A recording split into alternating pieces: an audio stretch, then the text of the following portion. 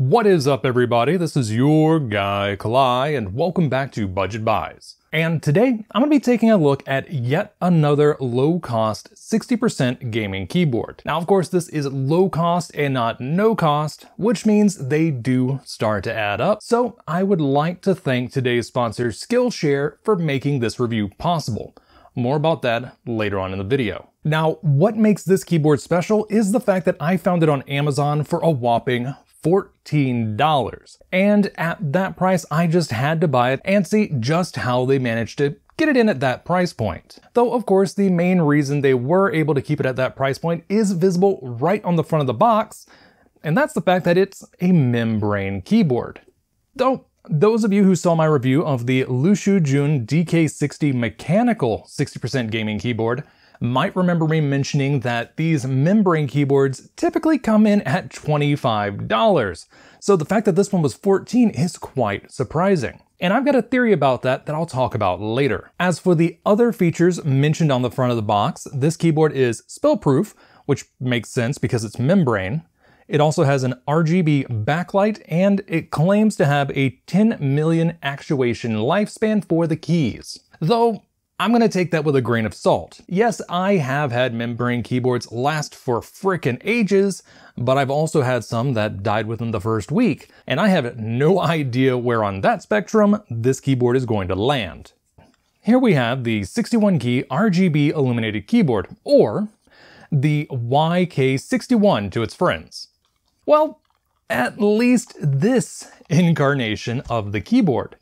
Now, just a few moments ago, I was talking about how these 60% membrane gaming keyboards typically run about $20 to $25, and the interesting thing is they all seem to be this exact keyboard, just with a different brand and name. Like the RedThunder K62, which sells for $25.99, the MageGee TS91, which sells for $22.99, though MageGee does carry a wireless version of this keyboard called the TS92, which sells for $26.99, though it's not Bluetooth, instead it uses a 2.4 gigahertz USB dongle.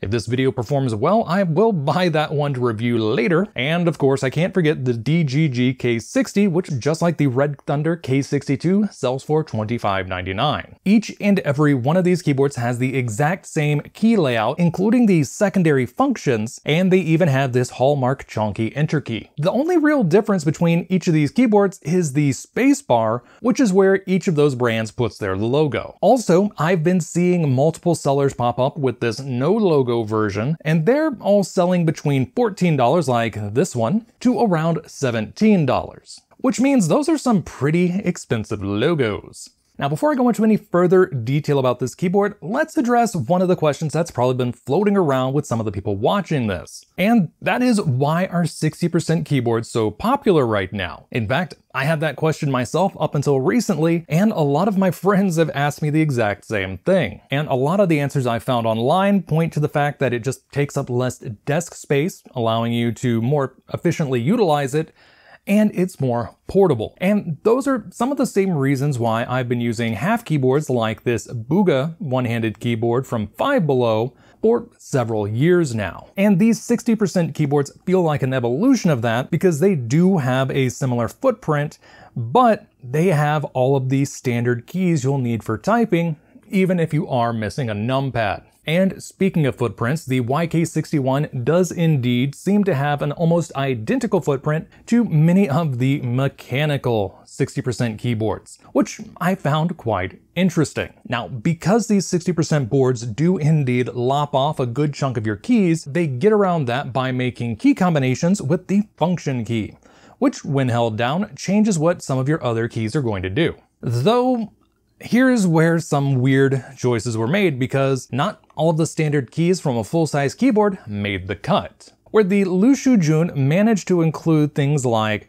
print screen, scroll block, pause, page up, page down, home, end, and whatnot, those are absent from this board altogether. There's also no play, pause, and whatnot on the media keys. Fortunately, delete did make the cut, and it's hiding over here on backspace. I don't know if you can see it, but it is side printed on the top row here. And you probably noticed that when you hold down the function key, each of your number keys is going to have its corresponding function, as well as the minus and equal key having F11 and F12 respectively. Another strange choice was not so much that they have escape bound to the tilde key, but the fact that escape is not the default. Typically, you're going to have to hit function and escape to bring up a tilde or a grave, but instead, you're going to have to hit function and tilde to hit escape. I just thought that was weird. Fortunately, they did include one of the other more common function combinations, which is a function Windows key press, which will then lock the Windows key, meaning that until you hit function and Windows again, every time you hit the Windows key, it will not bring up your start menu. That's actually a really good thing when gaming. I've lost track of how many times I brought up my start menu before I started using keyboards that locked it. As for all of the other function combinations, you have volume down on R, volume up on T, mute on Y, LED speed up on U, LED speed down on J, LEDs off on I, LED brightness up on O, LED brightness down on L. You have the ability to choose between multiple LED modes on both K and M. On K, you can choose between the various what they call streamer modes, and on M you choose which solid color you want to set your LEDs to. Of course, green was the obvious choice for me. Now you probably noticed I didn't mention the arrow keys that are over here on WASD, and that's because they're not mentioned in the manual, and it actually took me a lot of testing to figure out exactly how they work. What you need to do is hold down function and hit W, which will then change WASD to your arrow keys, until you hold down function and hit W again. Now, let's take a look at these lighting modes, shall we? But first, a word from our sponsor. Skillshare is an online learning community with thousands of inspiring classes for creative and curious people. Explore new skills, deepen existing passions, and get lost in creativity. It's curated specifically for learning, meaning there are no ads and they're always launching new premium classes, so you can stay focused and follow wherever your creativity takes you. And it's less than $10 a month with an annual subscription. While there are a ton of different topics to choose from on Skillshare, personally, I've been doing a deep dive into video production with a side order of product photography due to my style of content. The most recent class I took was Merchandise and Online Shop, Create Your Own Product Lookbook by Kate Miss. And at this rate, it looks like I'm going to be taking all of the different product photography classes on the platform. Though that's not necessarily a bad thing because each of these classes bring their own tips to the table, and hopefully this combination of skills I'm acquiring will increase my thumbnail quality and potentially my click-through rate. And speaking of tips, this video actually reminded me of one that I've not really been using, and that's to make a shot list. This is something that can help me streamline both my video production as well as my thumbnail creation, and I really should have been using it this entire time. This class also goes into various types of shot staging, some of which I can do now, while others I'm going to have to keep on the back burner until I finish my dedicated recording area. The first 1,000 subscribers to click the link in the description will get a free trial of the premium membership so you can explore your creativity. Now, I'm starting this section with the LEDs powered off so that I can give you a warning that there are some flashing lights ahead. I'm hoping they're not too bright for people that are sensitive to that kind of thing, but just in case, here's your warning. With that out of the way, let's go ahead and hit Function I to turn the LEDs back on, and we're starting off in the first streamer mode. This mode is a transitional rainbow effect that is currently set at the highest speed, and here it is at the lowest speed.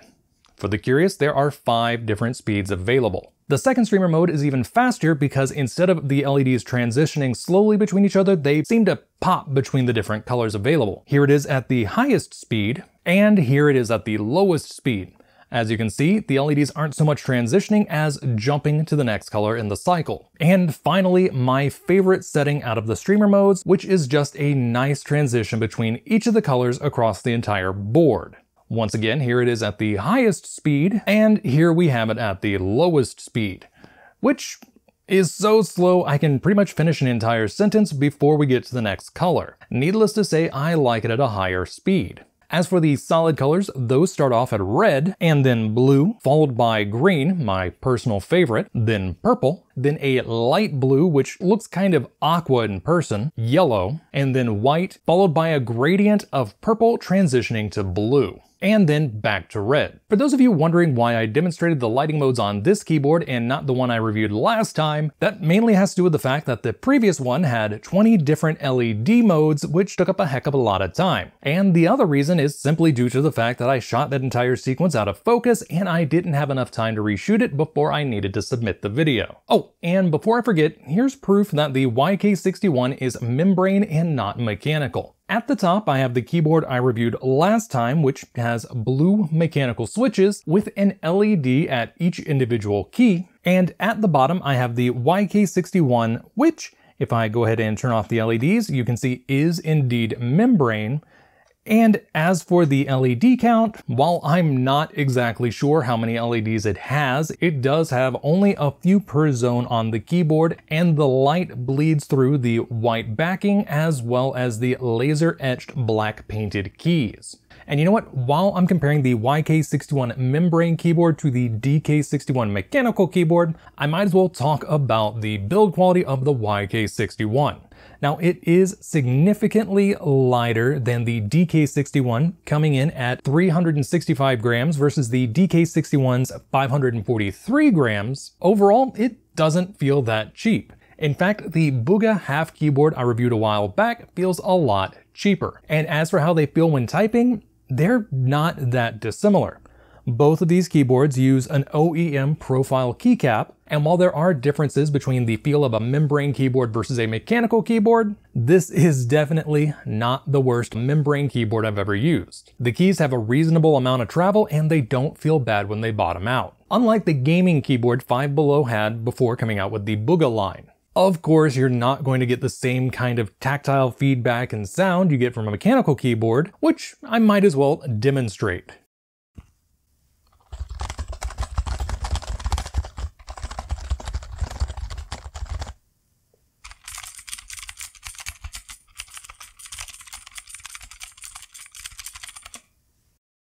And I apologize if the camera was very shaky during that. I'm using a new setup and I haven't worked out all of the kinks yet. With all of that out of the way, I've got to say, for the money, this is a pretty dang decent keyboard. Yes, the manufacturer did make a few weird choices when it came to what function key combos to include, as well as which keys to make default. I'm looking at you, Escape Key. All in all, it's still a solid board for the $14 I spent. Of course, if I'm correct in my assumption that the MageGee, RedThunder, and DGG boards are all this one with just a different logo on the spacebar, I'm not going to want to spend the extra $8 to $10 to get that. Of course, the price could always be better. In fact, I wouldn't be surprised if we see this exact keyboard or something with a similar profile at Five Below in the not too distant future. I've been looking at these on various wholesale sites, and the price is not that far off from some of the other items I've seen them selling under the Bugha brand. So maybe we'll see these in their stores come holiday season, if not in 2021, maybe in 2022. And since I think it's an okay buy at $14, I definitely think it would be a great buy at $10. Yes, this is a membrane keyboard and not mechanical, but not everybody likes the layout of a 60% keyboard, so having an option to buy a board with a near identical layout for a fraction of the price just to try things out would go a long way. And if you end up liking the layout, you can always upgrade to a much more expensive board at a later date. The only real downside to Five Below carrying these keyboards is the fact that, as far as I know, they don't offer an affiliate program, which means I don't make any money when I tell people to buy their products. However, I can leave an affiliate link for this keyboard, and I'm going to do so down in the description below. And on that note, until next time, this is your guy, Kalai, signing off.